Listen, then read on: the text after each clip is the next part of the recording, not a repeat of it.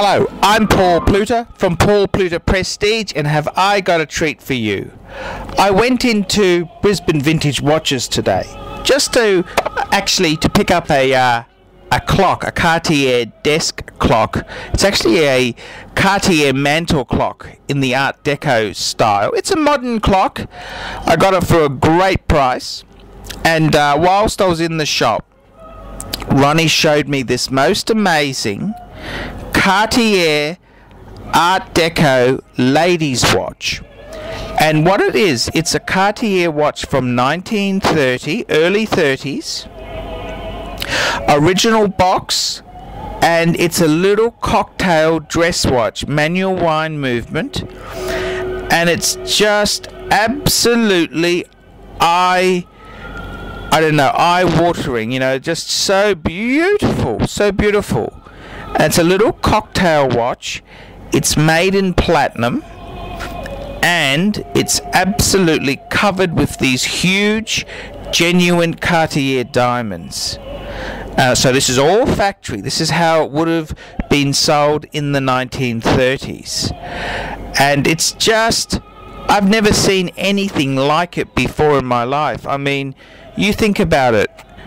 Your husband's wearing a beautiful tuxedo. He's strapped on a white gold Calatrava Patek.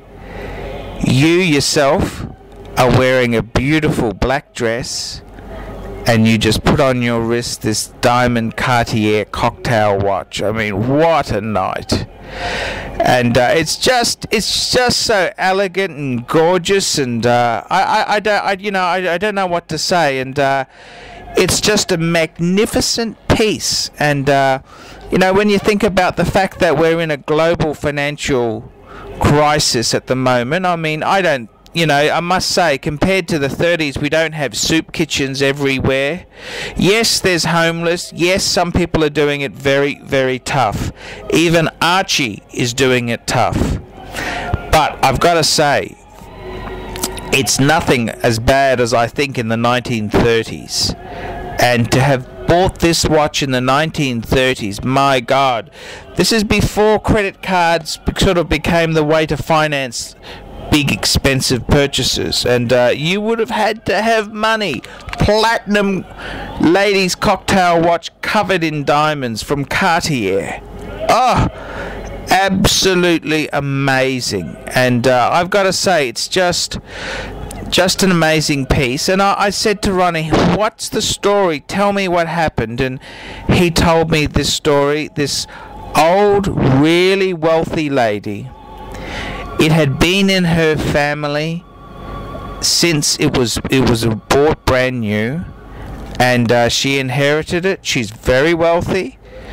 The lady's now in her late 60s, and she had no kids. So what does she do with this piece?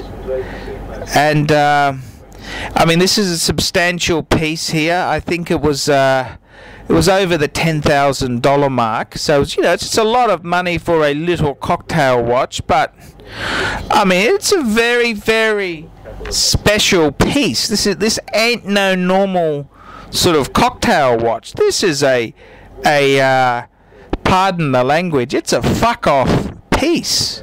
Platinum covered with big diamonds, and it's just something you'd put into a Christie's auction. I mean, it's a ladies' piece, and I admit the ladies' fashions have changed a bit now. You know, watches are a lot bigger, but this is just such a beautiful piece.